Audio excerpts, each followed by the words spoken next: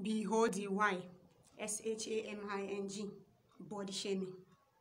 This is not the first time this is being said. Do not allow anyone body shame you. Who? That person that cannot create a microscopic organism. I mean, an organism where we say, you know, if you use the naked eye, see them until you use a microscope. Talk more of an ant, a rat, a cat perhaps, a dog, a goat, to not talk of a whole human being, like God's creator that he made, head of all other creatures. The person could come tell you, say, oh my God, you're so slim, what you want to buy? You're fat, you have this, but you don't have this, you have this, but not this, assuming you have more ifs, you're short. What is that person insinuating? That person is insinuating, if you do not know, let me tell you, that person is telling you that God could have done better. That he could have done better than that. So the person will not get regard for his or her homemaker. Will now be making you feel bad about the structure that the greatest being gave to you. Okay, now that you're feeling bad, what do you do about it?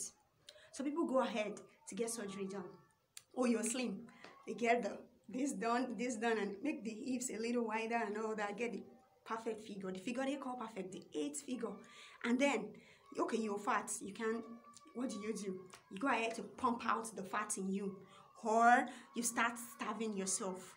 You don't get ulcer. Your body don't complain, say you don't tire. Say this is your figure, accept it. You hit the gym every morning. You are the first, brother, you are the first to get to the gym every morning. I'm not even saying that you should not exercise. We all need to exercise. It is called keeping fit. But when you are doing too much, when it is too extreme, that your body is about to ache, is that not telling you need to stop and just accept your figure? And do not even tell me you're doing it for yourself. Because if you're telling me that you're not scared of what people will say, that you just want to do this for yourself, you don't need to do anything for yourself. I'm not saying you should not watch what you eat and all that. We all need to do that for our health. But you wanting to have that figure that they all think is perfect because you think your figure right now is imperfect. You're not doing anything for yourself. You're doing it for them. That is the truth. And after that, what are they still going to say? Oh, see her. She went to get a plastic surgery done. She don't had to everything. And who don't know say she did plastic surgery. Everybody knows that. That's not how she used to look. Shoton, the people you're trying to please. What did they still say? When they ask you, say, are you sure you're not suffering side effects? Are you sure you're not anorexic? Are you sure say all these things where you do so not will affect you for old age? Okay, now that you can't do all of that because maybe you're scared that you are recreating what God has already perfectly created. So you can't do that, you can't do all of those things. What about your self-confidence? In a Nigerian series, Class and Class, the character Adisa said, I wear my petite size with pride. How do you wear yours? That your petite portable size. That your plump, bold and beautiful size. That your tall, fine, slim glass of wine size. How do you wear it? How high is your self-confidence? Your self-esteem, uncle. When you walk without your friend, when you think, say, as the perfect figure, that all the guys are calling, or that your guy friend will say all the girls, they fall for him, all the girls want date him. How do you feel about yourself?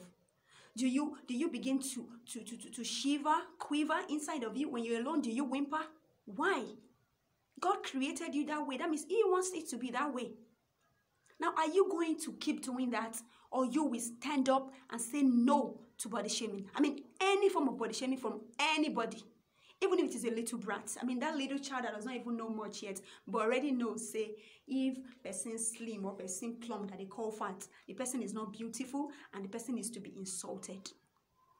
You know, whatever they learn now, whatever they believe in now is what they will grow up with. Or that insensitive friend of yours that takes every little opportunity to comment about how you look, bad comments about how you look. Are you going to take it all in? Are you going to take it standing, sitting, or whatever position you are when that is being said to you? Or are you going to give it back to that person and let that person know that that is so wrong? And you that body shames other people. Maybe you do not know what you're doing. Perhaps you do not know that what you're doing is actually destroying people's self-confidence, lowering their self-esteem, making them feel bad about themselves. If you do not know, now you know better. Stop. And if you do know, but you still enjoy it, I mean, why not? Why won't you body shame people? Continue. But make it not bring them close to me or anyone that has been motivated by this video or someone that even knew better before this. Because if you do, you go collect. Thank you. It's your girl, Simply Lara with a double L. Please do not forget to click on subscribe when you're done watching this video. Thank you.